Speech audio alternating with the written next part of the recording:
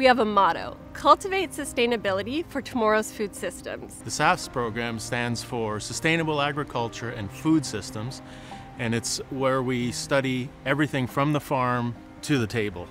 So it's not only theoretical, it's really applied to the area, to the farm, and you can learn something in class and you can go into your garden the same day and apply what you've learned. We focus on sustainability, whether it be ecological, social, or economic. All of our courses address the sustainability question. They're also going to learn critical thinking skills that will help them address the complex problems we have in our food systems and agriculture today. Bishops is a really small campus, so I think we get a lot of really personal classes.